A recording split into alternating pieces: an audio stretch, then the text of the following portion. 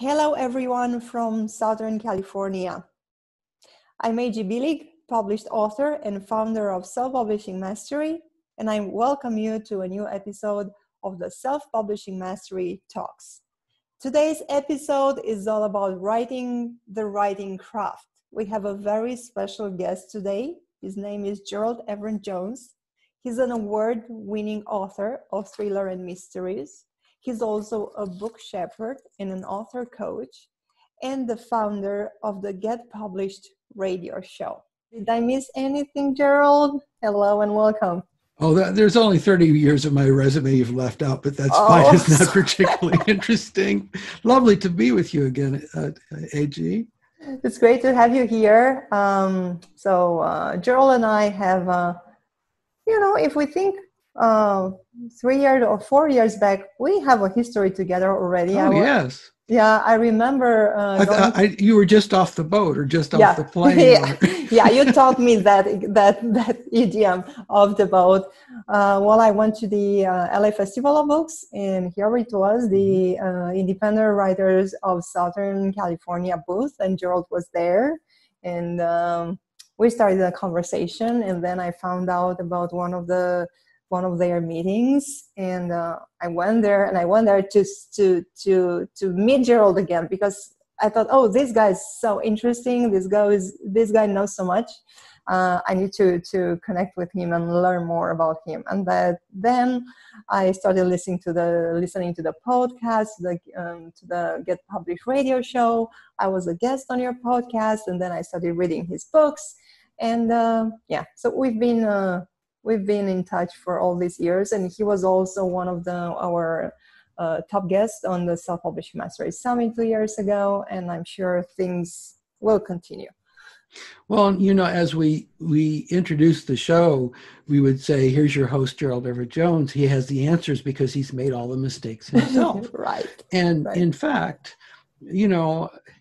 yes, I was involved with the internet when it was blue screens. I had an extensive background in computer graphics back when, it took a computer the size of a room to make a business slide. And then I wrote a lot about what was Harvard graphics, then it became PowerPoint, whatever. But also, more to the point, this whole phenomenon of self-publishing, we're living at the time, it's like living during the invention of the printing press. I mean, this is really epic making.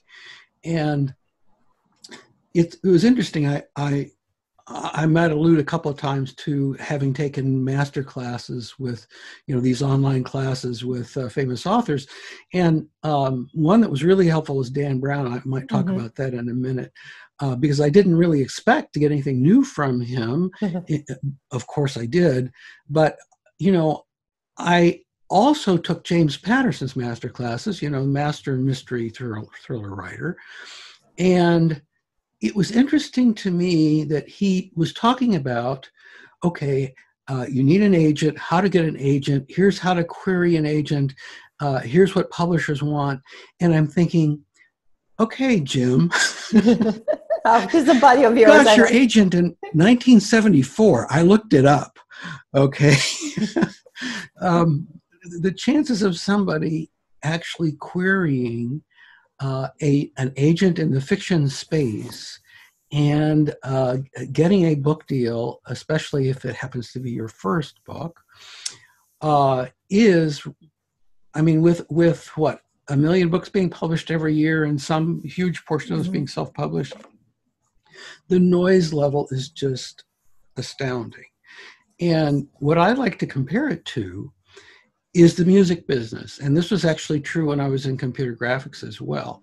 The music business came first with online because its bandwidth is the narrowest. Okay, you could actually download a song back when it took 5 minutes to download a song, okay? And what was the formula for success in the music business? Well, suddenly the labels had no more, they called them A&R men, okay, talent scouts. They just started watching clicks. Who's getting the most clicks? Well, you get 1 million clicks, it's, hey kid, how'd you like to go on tour? Okay, the book, the record labels did not go away. They're still there, okay? But they're only taking people who are on a level of, we'll invest $5 million in your next world tour. Okay, they're not building careers. Careers are being built on YouTube and iTunes, and just the same way that self-published authors are building their careers now. And an example that I like to use, I don't know if you've ever heard the jazz orchestra Pink Martini. Yeah, sure. But I've Pink seen Martini them in concert. Yeah. has never been with a major record label. They self-publish all their stuff. They own their own label. And where did I hear them first? I heard them New Year's Eve at Disney Hall. Well, somehow they got themselves booked into Disney Hall.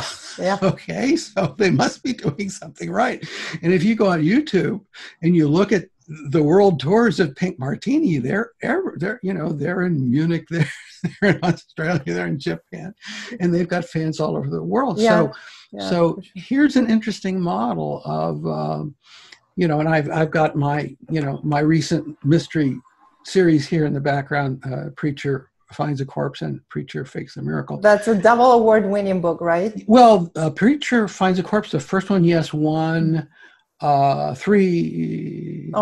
awards, and then I won another one for literary fiction, Clifford Spiral, and then I actually won one in the business book space. That was all this year. So it's funny because our colleague Gary Young says, "Yeah, that's 4 and counting." So because there's still some that haven't announced. So we'll see what happens. But yes, I did one satire series years ago, Rollo Hemphill Misadventures. And that was about a young man failing upward. They were kind of reverse romantic comedies, how to fall out of love, I don't know, something like that. So I want to say we are here today, as you can already tell. I mean, Gerald knows a lot about self-publishing because he's also helping authors who are choosing this path. And for sure, we are going to have him back on the Self-Publishing Mastery Talks to discuss more self-publishing and what you can do to market your book and how you can get to that stage where a big publisher will come to you and say, "Hey, I want to give you a contract," and you will say, "No, I don't want it because I'm already making that much money." That making too much money. Yeah, why would I share my? Why would I give you 50% of my royalties? But today we have a really special topic for you. That's something that not many people talk about. Because not many people are really aware and they don't know how to talk about it, I guess. And it's related to your writing craft, and it's related to how you can use your mind, and particularly your subconscious mind, to write the books you want to write. Because Gerald knows about it, and because that's something he's using to write that book you see there, his books and that books get awards. It's something I'm discovering. And it's a process of discovery, because I wrote a blog post about this last week. I wrote a lot of business books. My professional writing career was primarily business and technical books, especially how-to computer books back when you actually needed books, when the help systems weren't so good and the user interfaces weren't so easy. But I would write for publishers, and they would assign an editor, and I would have an outline, and I would have 6 bullet points for every chapter, and I had to turn in 2 chapters a week. And if I did not hit every one of those bullet points, I got my wrist slapped. Okay, so it's not that I don't know how to write to outlines, but one of the things I found about writing mystery thrillers. And I'll hark back to these master classes with Dan Brown. I mean, one of the things about Dan Brown is he is noted as a guy who knows how to write page turns. And having read quite a few of his novels, I thought, okay, it must have to do with threat. Okay, we're always putting the hero and his girlfriend du jour they're in a room that's too small. The place is about to flood. Something's about to explode. And it turned out that that's not his formula. I mean, certainly that's how he has paid off his formula at times. But his formula is this. And this opened a door for me. He said, what you want to do, keep people turning pages, is you have to keep making promises. Interesting. Probably that's what hooked me up on the Da Vinci's Code. I'm not a absolutely. I'm not a regular mystery and thriller reader. But I heard a hype around that book, and I said I need to read it. So I read it in English, and I was like, I couldn't stop. It's curiosity, and the way that it's different from writing to an outline, for example, is in a business book. If you introduce a new term, the absolute hard and fast rule is you must define it on first use. Okay, so the reader knows. And often in a scholarly book, you'll have an abstract at the top of a chapter that's going to tell you everything that happens in the chapter and, how the chapter turns out, what the conclusion is. Here it is, paragraph right at the top. And if you're studying for a test, just read all the abstracts of all the chapters and you're going to be in good shape. Right. Well, in a mystery or in a thriller, you might introduce something that you introduce it in a way that it's a minor detail. Okay, here's a half a dozen objects on the person's desk. One of those is going to be significant. Well, I'm not going to tell you how significant it is when you first see it. I'm not even going to let you know that it's significant. The thing that I will say, though, about writing from the subconscious is, if as a writer I have allowed myself to just describe what there is on the desk, I don't know what's significant either. Okay. And there are any number of times that I've put in details where, he's got red hair. And I don't know why I put it in. I don't know why I associated with that character. And yet 3 chapters later, another character is describing something that had happened to her, and he says, this deputy walked in, young guy. All I remember is his uniform, and Evan says, did he have red hair? Yeah. Well, that turns out to be that's the one guy in town, the one sheriff's deputy that Evan knows pretty well, and he knows not to trust him. Okay, well, suddenly we're linked up. And I found my mind doing this to me over and over again, where, I wanted to know where it was going. And if I didn't know where I was going, and then it ultimately paid off, it was very pleasing to me. And I realized that, wow, the reader should get a kick out of it too, because if I didn't see it coming, they didn't either. Yeah. So on both of these books, I always have about a dozen beta readers, and they're usually writer colleagues, and they tend to be, they're a pretty tough crowd because they know the trade, and almost uniformly they've told me, well, I really didn't know what was going until the last page, and I said, I didn't know what was going to happen until the last page. So that is one of the ways you do it. Gerald, I'd like to stop a little bit and explain what is this subconscious mind, because maybe not everyone, I'm sure everyone heard subconscious mind. Everyone is familiar with these 2 words, but maybe we can explain that actually is a fairly technical explanation, I would say, because the distinction between subconscious and unconscious is something that you're going to find even clinicians disagreeing about. Okay, now for sure, portions of your mind that are unconscious are making your heart beat. Okay, so it's pretty clear that you're not going to be able to get in there and tell your heart when to beat.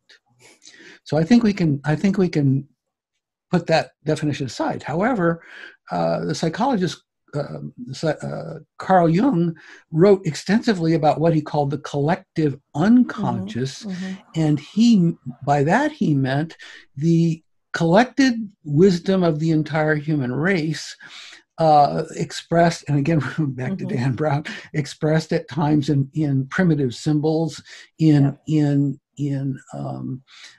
imagery, and in experiences that evoke archetypal seminal emotions. So there's a great deal of disagreement about whether that even exists, okay? Subconscious mind, though, is the theory of the subconscious is that it's a portion of your mind that really retains just about everything. And your conscious mind is from moment to moment censoring the outputs from that and only selecting the things that are useful at this particular time. Now, the psychologist Milton Erickson, who was noted to be a hypnotist, he was noted as a father of neurolinguistic programming, but what a lot of people I think don't appreciate about him is that what he really believed in was the power of storytelling. And people who were patients, clients, would come to him with issues, and he would sit in a darkened room with them, and he'd listen to them a bit, and then he'd tell them a story. And it would be only a few minutes long. And most of them could not see any connection between, if somebody gave you some teacher said, well, let me give you an analogy. Let me give you an illustration. It really wouldn't take too much imagination for you to know why they picked that story. In Erickson's case, there seemed to be no connection whatever. And these people would walk out and they'd go, what a fake, it's like, why did I waste my money? And then 2 weeks later, they'd come back and somehow their symptoms had disappeared. Now, no one, even Erickson's fellow practitioners, could explain how he came up with these stories. It was intuitive. And there's a book called My Voice Will Go With You, which was written by his colleague Sidney Rosen, which tries to, now Erickson's passed away, so you can't ask him, okay? But Rosen tried to explain why some of these stories worked. But the main thing about Erickson was he believed that the story became more powerful after you think you've forgotten it. Oh, I see. Okay, because then your conscious mind gets out of the way. Any judgments that you're making, and your subconscious just can work on you. Now, when I've talked to writers groups about historical fiction and the idea that historical fiction is all about today, well, of course, if it's written by people today and they think they know what was going on in the Gilded Age, well, they didn't really, because they know about the internet and those people didn't. They had cell phones, those people didn't. And your mind is skewed certain ways, in ways that you don't appreciate necessarily, the way theirs weren't. There was an era of horse-drawn carriages and gas lamps, and electricity was only a novelty, and a few people had telephones. So, but the thing about that is, in terms of forgetting stories, a lot of us have read Moby Dick. We had to read it as that was part of our high school curriculum. Right. And if not Moby Dick, Great Expectations or Huckleberry Finn or one of those. Okay. Now, if I were to sit you down for any of those books, and I would say, tell me the story. It would be hard. Well, there was a white whale, and there was the captain who was trying to kill it, and there was this guy named Starbuck, and I think he had a chain of coffee stores. I mean, you don't really know, you can't really say too much. But I would submit to you that Moby Dick is affecting you, if you read it, or if you even had a lesson on it, is affecting you in ways today that you'll never be able to express. And this is true of what we would call the canon of Western literature, okay, which includes Bible stories, Greek mythology, every story we were ever told. And there is a branch of linguistics, or actually literary analysis, called semiotics. Roland Barthes and Noam Chomsky's involved in that as well. And this was highlighted in Jeffrey Eugenides' novel, The Marriage Plot. And these were kids at Brown University who were studying semiotics. That was part of the plot. But semiotics basically held, at least according to Eugenides, that we would not really know love, romantic love, unless we had read stories about it, unless we'd been taught through literature. And, you know, I remember going through the ruins of Ephesus in Turkey, which is, was basically a Greek society once upon a time. Yes. And the tour guide said, yes, kissing, they did not know this experience. It was, what? And of course, there was a whole theory that it wasn't until the Italian Renaissance that kissing became a social custom, at least, kissing on the lips. So now that I don't know, I don't know the answer to that debate. Yeah. But again, the power of storytelling, the idea that your subconscious is trying to express something. Yeah. And why do writers write? And if you're a career writer, the answer probably is because you can't do anything else. Yeah, true. You can't not. You're going to want to express yourself in some way or other, and it would be true if if you played clarinet or trombone or you were an opera singer or whatever. I mean, if that is the means of expression that you have found connects the most with your soul, you can't help but do it. I mean, it'd be great if people paid you, but they may not. Well, sometimes they may. Yeah, they may not. So how can writers consciously use their subconscious mind when they write? Well, actually, I got a story about that too. Once upon a time, I won an award for an unpublished or an unshot, unsold screenplay, Mr. Ballpoint, which now is a book. I made it into a book, but it still isn't a movie. But I won an award for it, and this was an independent feature project, which is now called Film Independent. And the prize was a mentoring class. So with a dozen other talented award winners, I studied with lead David Zlotov for about 6 months. Now, he is the guy who invented MacGyver. And colorful character, wore Hemingway-style jackets, stepped outside to chain smoke. But one of the things Lee said was, the story he told was, he says, I've never been able to stare at a blank page. He says, I can't write an outline. I can't get unstuck.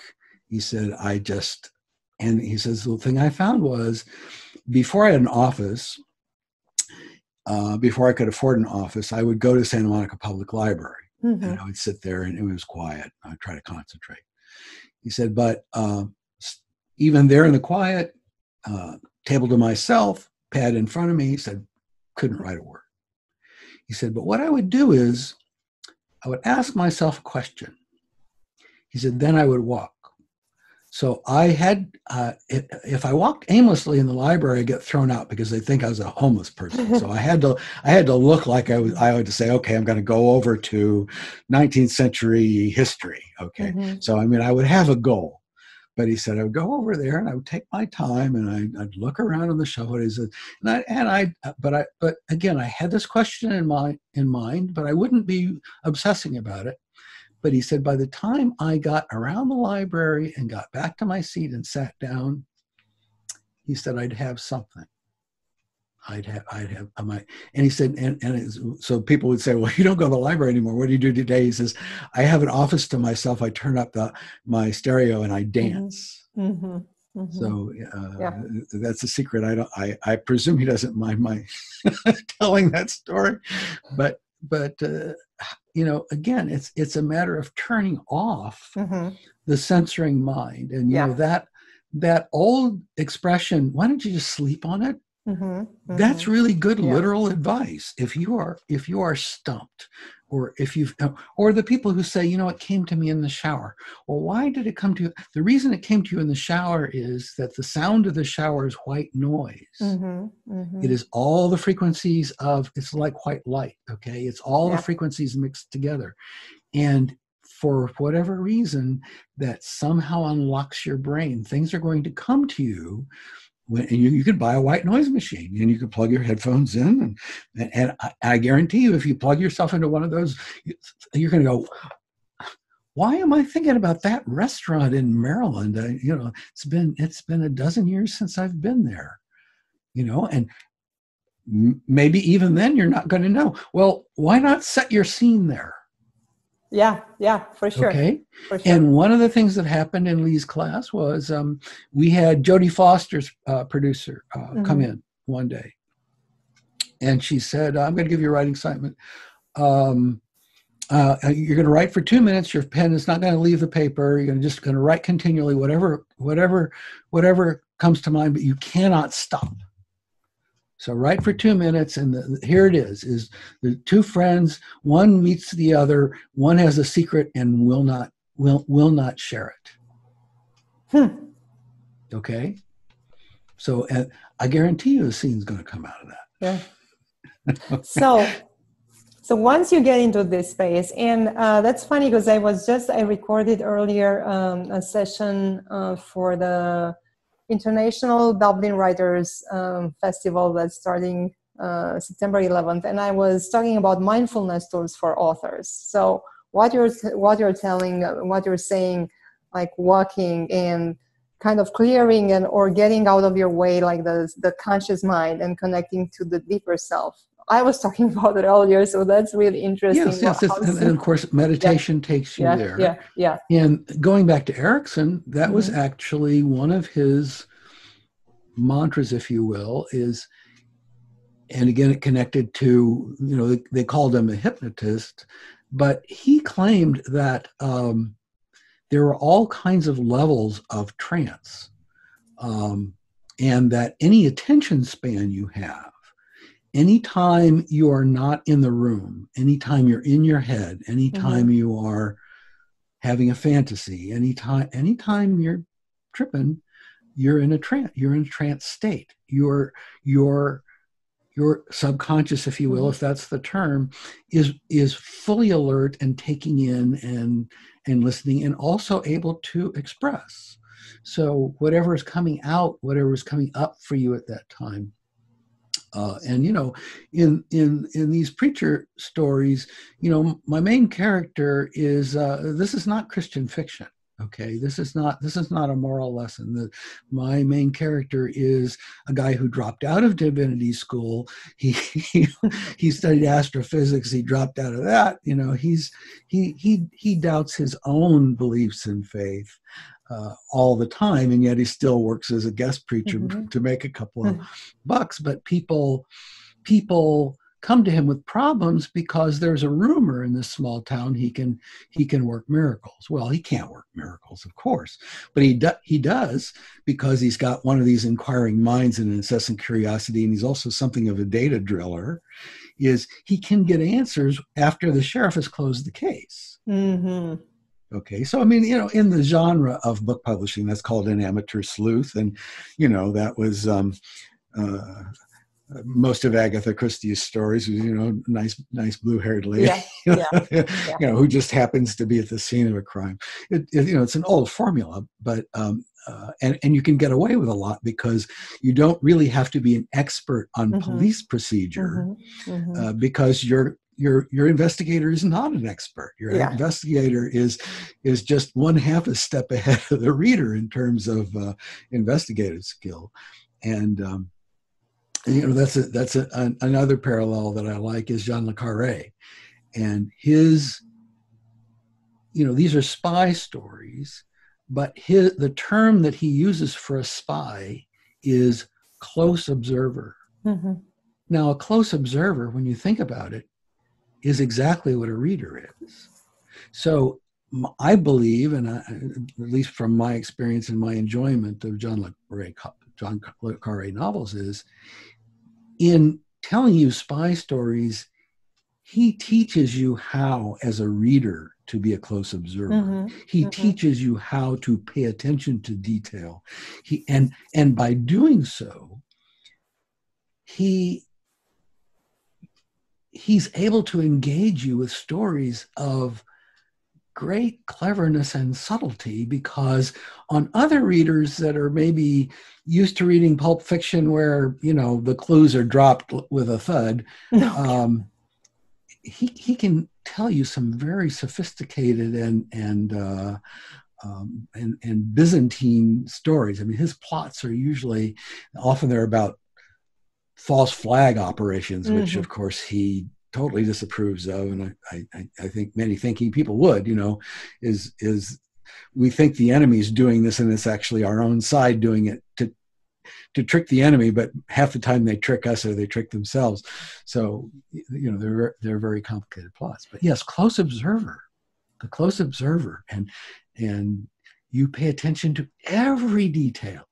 But I think a good author, a good writer, has to be a close observer in everyday reality.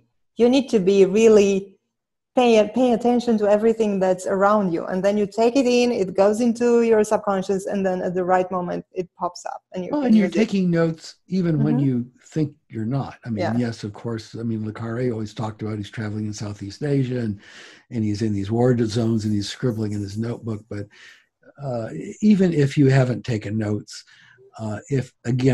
if you put yourself back in that restaurant in Maryland 12 years ago, and you start describing the situation, okay, you might be inventing some details, but they will be details that, I can't remember, what was the bar marble or was it varnished hardwood? Oh, maybe it was walnut. Oh, it had a real gloss on it. Okay, as you do that, you're opening yourself up to all those details where, okay, the things that you fictionalize may be things that your subconscious is slipping in there, and you won't know why. And as an author, I think you trust that, somehow this is either going to be significant later, or maybe I'll go back and I'll just this was a sidetrack. I'll edit it out. But I think also, and this is something that all authors do, and fiction and nonfiction, is, you get to the end. It's much more difficult to write the first chapters of a book than it is to write the latter chapters. The first third of a book almost always gets rewritten in many different ways. I agree. And one of the reasons is that when you get to the end, you realize that there are certain seeds you have to plant in order for those things to blossom. So you do what I used to call it backward integration. Is I've got to go and I've got to, if the main character is going to use a gun, God forbid, okay, we've got to somehow show in an earlier scene, A, that he has one, and B, that he knows how to use it. Okay, so we've got to have some target practice. We're going to see him load it. We have to see him go on a hunting trip. We have to see something. Or along with a speech of, I hope I'll never have to use it, or, something like that. Because there's just way too much violence everywhere these days. Do still authors need to outline, although they use their subconscious mind? You say, do they need to outline? Yeah, that controversy between, or the antagonist between. I think you can have a skeleton. I know kind of where I want to end up. Yeah, I think that's important. Preacher, the third Preacher book is going to be called, I believe, Preacher Raises the Dead. And it's going to be about euthanasia. So somebody is going to go into coma, and there's going to be a controversy about whether they should be put on life support. Okay, and of course there'll be religious questions and medical questions, and as a preacher, he'll be called upon. He'll be expected to have opinions, and then near-death experiences. is there life after death, preacher? Mm-hmm. I mean, if we pull the plug, is this the end for her, or what are the consequences, or should we let her experience sunlight on her face, even though that's the only thing that she can experience at this point, or is she experiencing that? So here are these issues that are very much on the leading edge these days.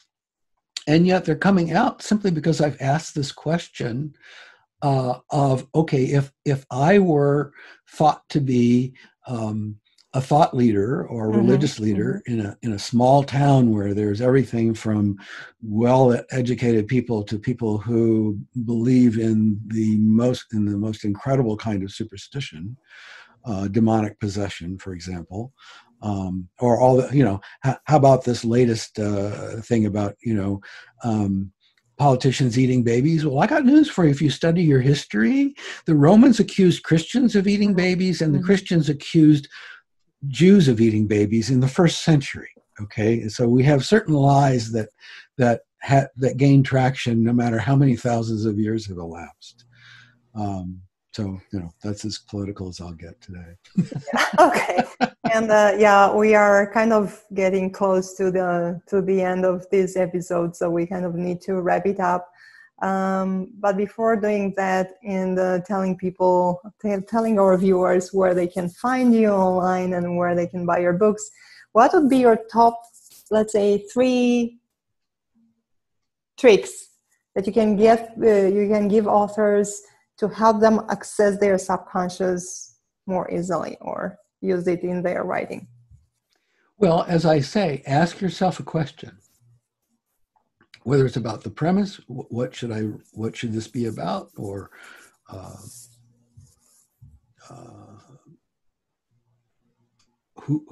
who's involved, or where are they going, or what kind of story. Ask yourself a question and sleep on it. Take a walk.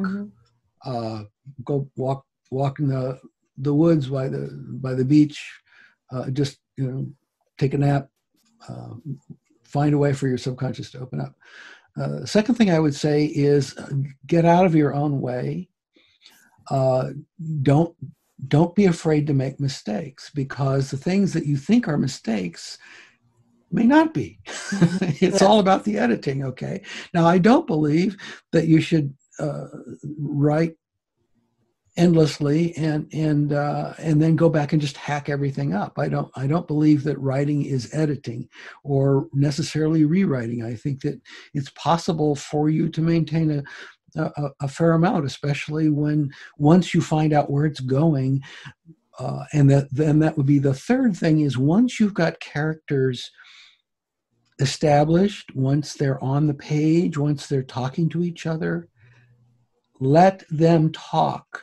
Let them act, because you will find the character is going to want to do things that and this I found out as an actor, that there were aspects of my personality I had no idea I could be such a jerk. Me neither. I don't believe you, Gerald. I don't believe you.